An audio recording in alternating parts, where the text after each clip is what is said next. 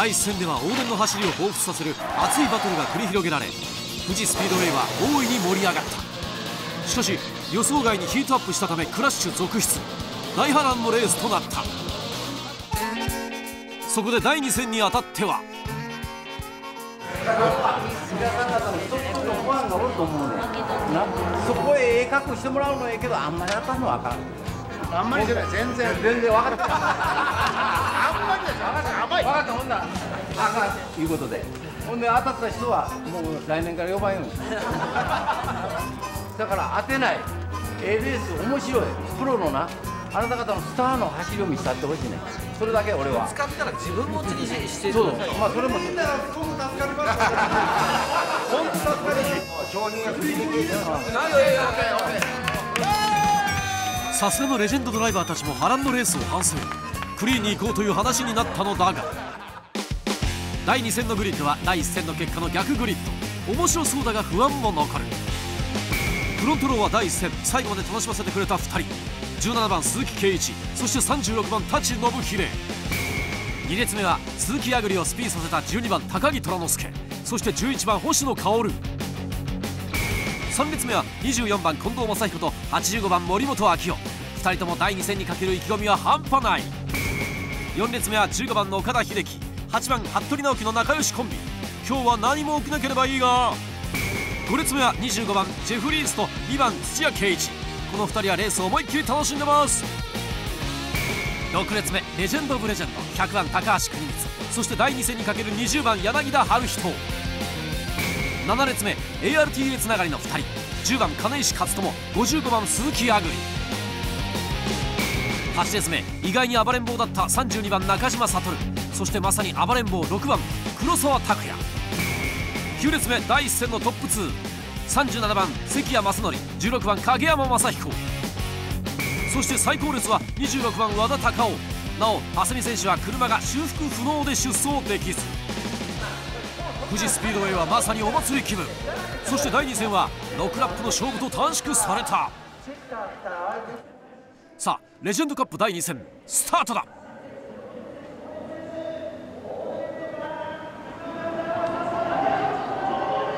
おっとフロントロー36番舘はフライング気味。いいスタートを切ったのは12番高木と85番森本。そしてそのまま1コーナーに突入。あっと舘が飛び出した。さすがに若気の至りとは言えないぞ。リプレイは24番マッチ、前方36番舘に注目。おっとやっぱりフライングだ。4列目15番岡田はポジションキープ。6番黒沢は8列目からのスタート。今日はちょっと辛いか。第2戦はトップを取ると宣言したという12番高木、ここで一気に前に出た。そしてアグリには16番影山が軽くご挨拶、55番アグリ号は加速したみたい。スタート直後の混乱もなく8番はっちゃんも安心安心。その右後ろにはおっかなびっくりの24番近藤。そこをアウトから抜けていく危ない車、一体誰。なんと2番ドリドリ、今日はやる気満々か。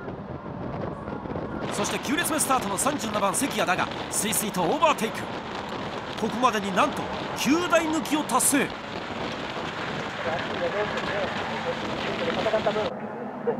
アピン今立ち上がっていきますけれども、さあ続々とですね今ロードスターのマシンが走っておりますが、このままドリドリは意味不明のピースサインで15番岡田へ撃墜予告。はい、あなたは譲りたくなる、譲りたくなる。呪文に惑わされたのか、岡田撃沈。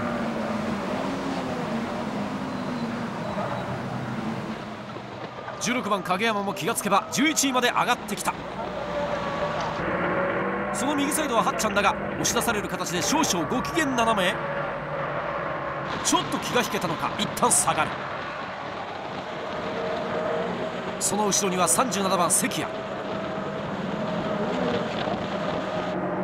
さらに後ろには55番鈴木亜久里。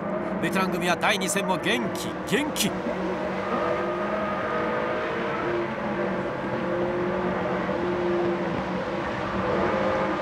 インを刺された関谷選手耐えられるか。ギリギリセーフ。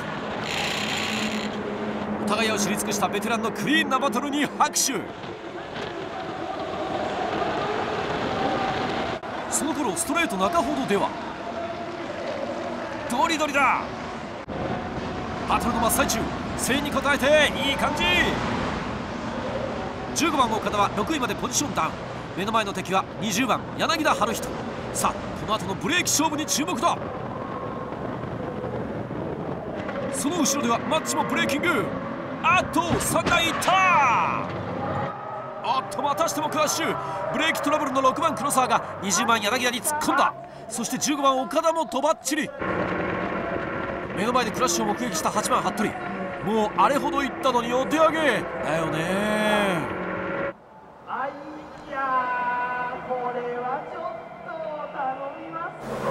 幸い大事もなくレースは続行。そして3台がリタイアしたため中盤グループはジャンプアップ。ベテランたちの激しいつばぜり合いが始まったか。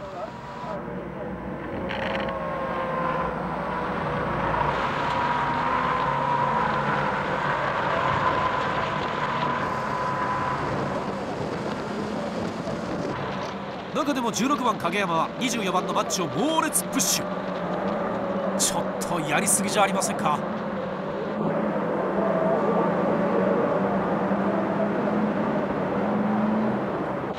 さあ最終コーナー、16番影山はアウトからインのマッチ、踏ん張れるか。影山5位浮上。 FRO とはファーストレスキューオペレーションのこと。スーパー GT のレスキューチームで先ほどのクラッシュの処理でコースインしているというサイン。そしてレースは3周目に突入。うまい具合に車はばらけ、多少は落ち着いてきた模様。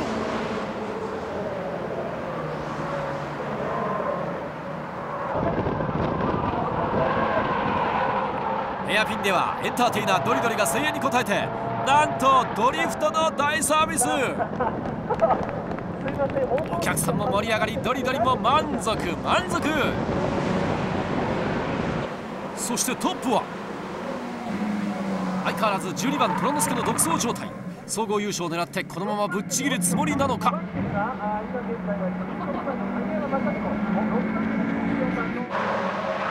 2位グループとトップ虎之助との差はストレート半分。ここでまたエンターテイナーがひらめいた。後ろの25番リースに合図を送る。知ってか知らずか影山も乗ってきた。3台のスリップストリームバトルが勃発。影山伸びる。リースが2位浮上。そして影山も来た。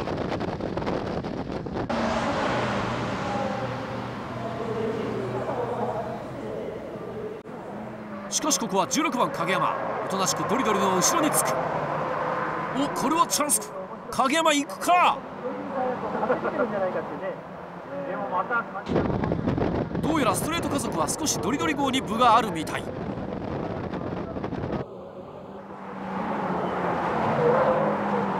一方6位以下の第2グループは混戦模様。ちょっとしたミスで順位が入れ替わる接戦だ。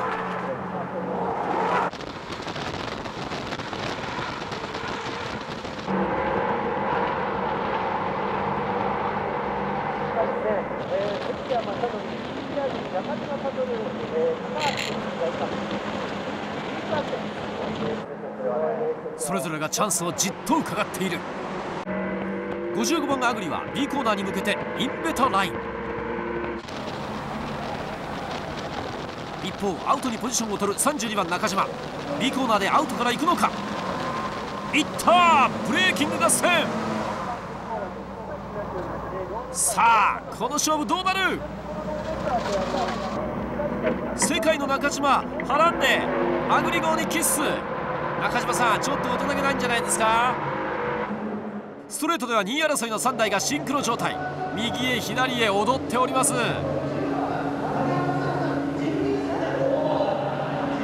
25番リースの後ろにぴったりとつく影山選手、押してんのか。ドリドリもスリップの効く範囲で2台を猛追。レースは残り2周。この3台のバトルが楽しみになった。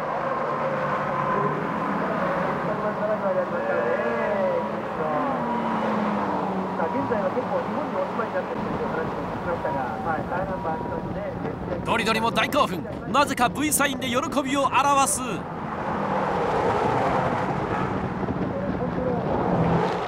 ぴったり疲れた影山だが慌てず騒がず絶妙なドライビングを見せる。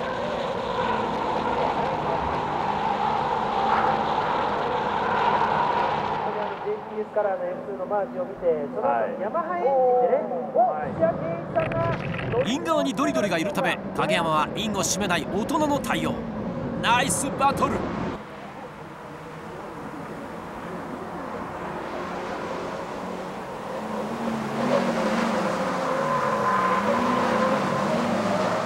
一方年齢が大人の割にはじっとしてられないこの F1 コンビ。はっちゃんもバックミラーでヒヤヒヤもの。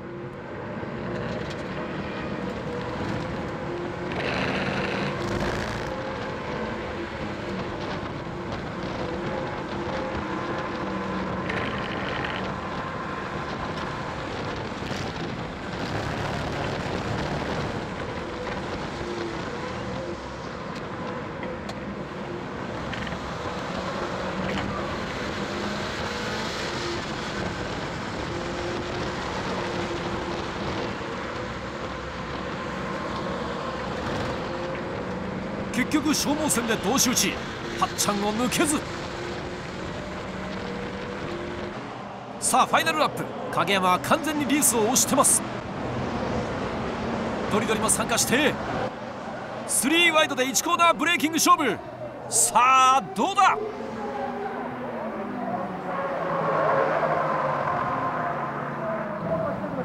残念ながらさせなかったドリドリ。ちょっと間を取って次の作戦を考え中。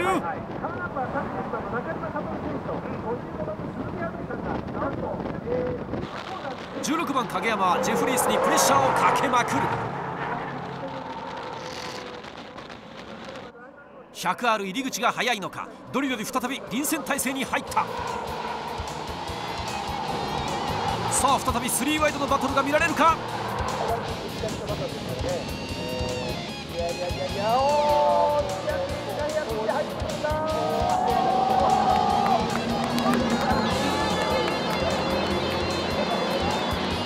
真ん中に影山、そしてアウトにドリドリ。さあこの並びで B コーナーは一体どうなる。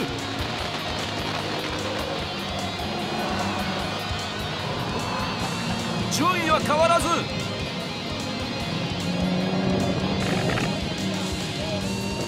最終コーナーを高木虎之介が立ち上がる。優勝は虎之介か。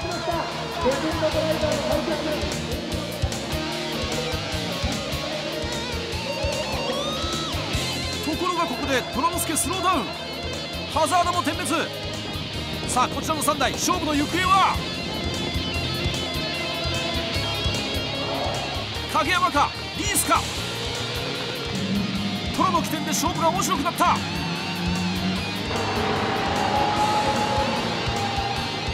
トップチェッカーはジェフリース、2位影山、そしてドリドリが3位入賞。第1戦第2戦を合わせた総合優勝は影山正彦選手に決定。レジェンドカップ初代チャンピオンとなった。